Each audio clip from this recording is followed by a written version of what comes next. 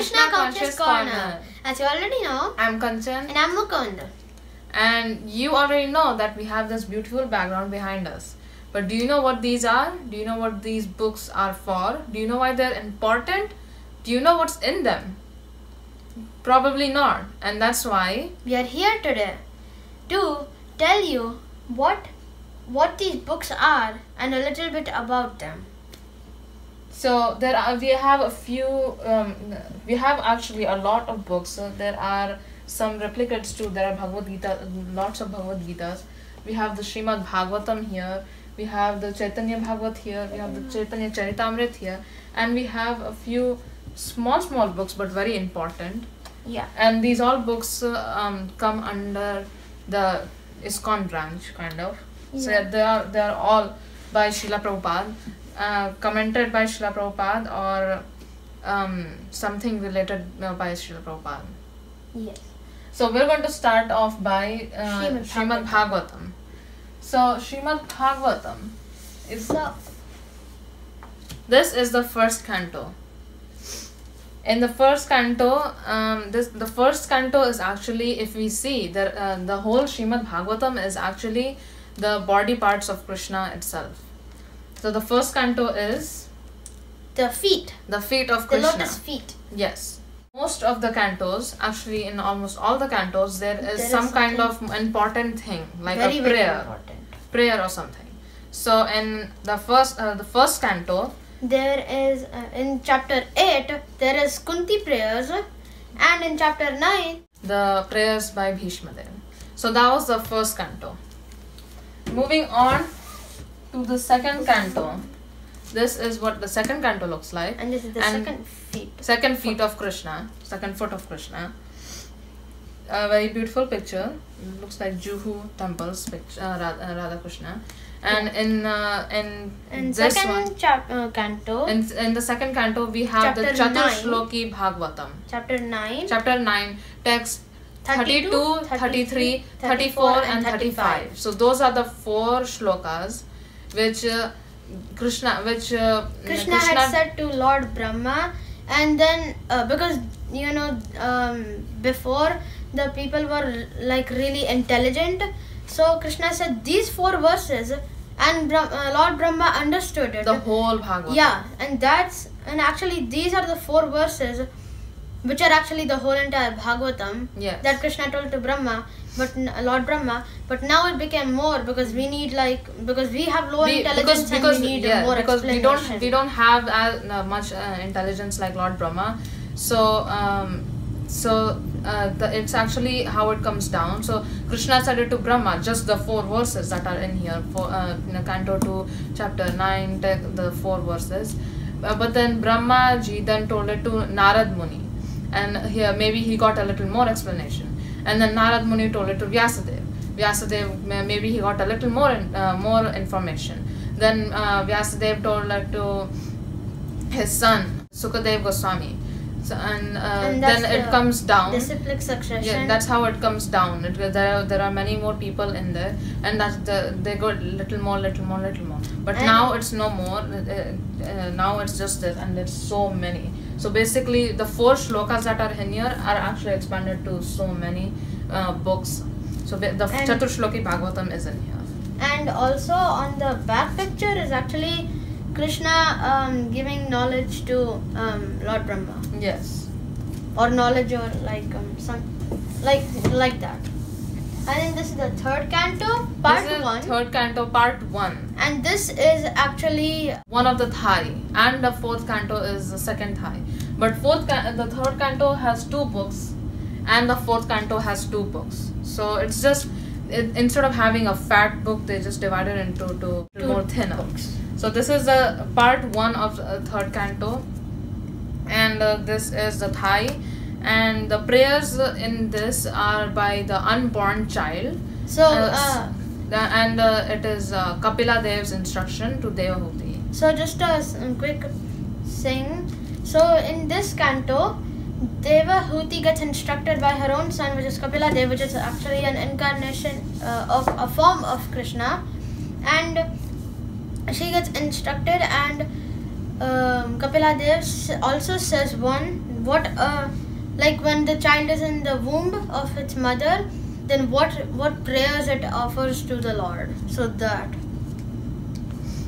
this is Canto 3, chapter part 2. Yeah.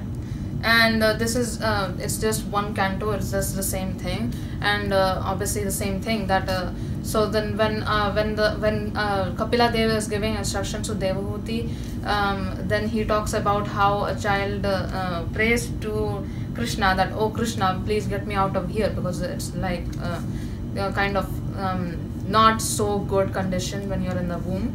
So get me out of here, get me out of here. But then and those prayers are in the third canto. Now moving on to the fourth canto. Fourth canto. Again, there are two parts. This is the fourth canto, and it is actually the second thigh of Krishna, and the prayers in here are by Dhruva Maharaj. So in the first part there is all about Dhruva Maharaj, and in the second part it's all about Prithu Maharaj. So in this, the prayers are from Dhruva Maharaj. Dhruva Maharaj, how Dhruva Maharaj got to see Lord Vishnu. So those prayers are in here. And the same for fourth canto part 2. Part 2, same thing. This one. And now then moving. Next up is fifth canto. Next up is fifth canto. And this is the navel of Lord Krishna. Yeah. So from just to explain a little more, like the navel, you must have seen Lord Vishnu has a navel, and then there's like a lotus stem coming out, and then there's a Brahmaji lotus on sitting on that. Yeah, and Lord Brahma will be sitting on that doing his. Yes, so that's the navel. So this is the navel. So body parts, this is the navel.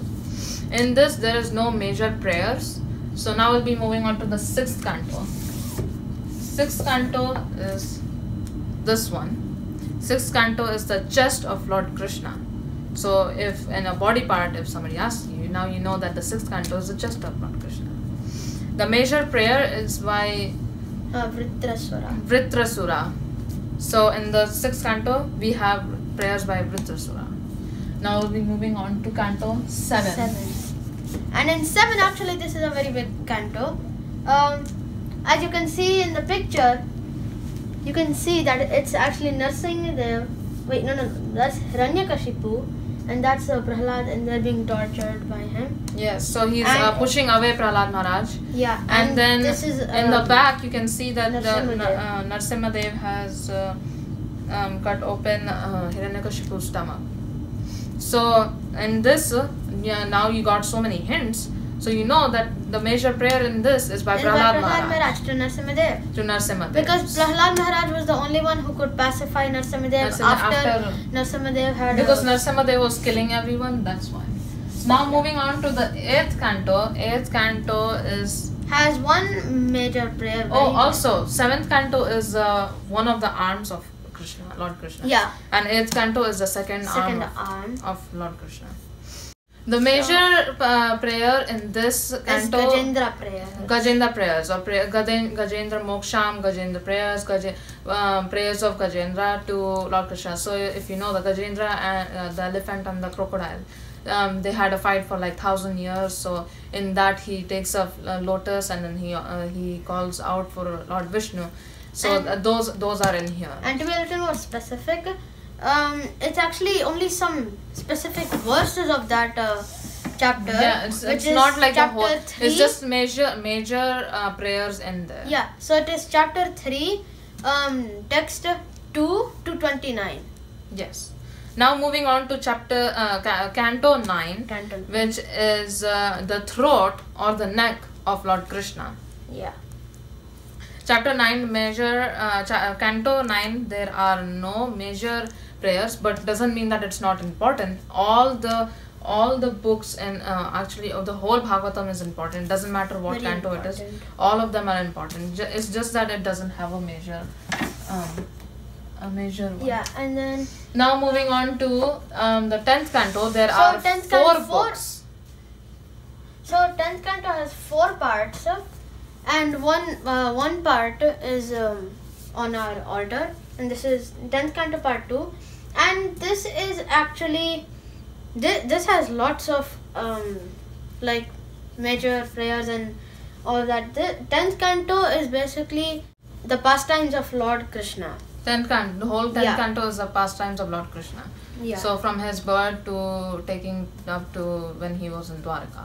So it goes up to down. So then the 10th canto is actually his lotus face, his beautiful face that we see in his Yeah. darshan. So it's that of Lord Krishna. And the one major of the- prayer is in chapter 2, 10th canto chapter 2, so that will be the part first part. 1. It is the prayers of the demigods when Krishna had entered into Devaki Mai's womb. Yes. So when he is going to come out, like before he was going to come out when he was in the womb. Yeah. And there Before he appeared. and then So another now moving part, on to the third part of the third part of Canto 10. He is a little so he is a little bigger. He's not a child anymore. So this one is actually in part 1 or 2. All these prayers will be covered. It is prayers by Manigreva and Nalkuvera. Nalkuvera. Yes. And then chapter 14, 10th canto chapter 14. Actually 10th canto has lots and lots of chapters, like Yes. 90 or something. Yes. Something like that. So chapter 14, there's Brahma's prayers. So you might not know, maybe you will know. In Little Krishna, this is So Brahma Mohan Leela, when Lord Brahma had come on his swan, like his carrier, Yes. and he had picked up all the cowherd boys and went back. And one moment for him up there, because their like time is how do I explain? Like bigger, I think that's the word. So like one moment up there equals 1 year on the earth. So as soon as Brahmaji put all the cowherd boys there, he came down, and then he saw that Krishna was playing with more cowherd boys, which were actually the same thing, and he, were his expansions. And then he offers his prayers for forgiveness. Yes. Then he So those are the prayers by Brahma. And then we have in chapter 16 we have prayers by wives of Kalia. So when Kalia was almost being killed, then the wives of Kalia came, and then they were praying to Krishna. So those prayers are in here. Then if we move on to then maybe in the chapter part 3 or part 4, we have songs by the gopis, which is chapter 21 to 47. It's like somewhere in the middle. There are around 5 songs by the gopis. And then we have and then almost in the end, part 4. Part 4. Also, one of the major things in here, as you can see on the picture, is also Sudama's pastime when he Yes. goes to Dwaraka. Yes. So in the 10th canto, around chapter 4, part 4, we have chapter 90, verse 48, which is kind of the. So as we had the Chaturshloki Bhagavatam in the 2nd canto, in the 10th canto, in the last part, in chapter 90, text 48, we have this one shloka which is like the whole Bhagavatam in Summarizing one. the whole Bhagavatam. Yeah, so it's like just one. Yes. So now And moving on to the 11th canto, part 1. I'm going to get faster. Okay. This is part 1, and this is the forehead of Lord Krishna. Yes. And 10th canto also ends the major prayers and all that. So there are not major prayers in 11th canto or in 12th canto. Or So- also in 11th canto has 2 parts. So, 2 parts, yeah. So this is the And second this is canto, part 2. Yeah. part 2. It has a Lord Vishnu's pictures and a Lord Vishnu's pictures. Yeah. And I really need to Then- explain one thing about 12th canto. So 12th canto, Is the head of Lord Krishna. like here, and then the 11th canto was the forehead here. Forehead, yeah. And the forehead where we put tilak.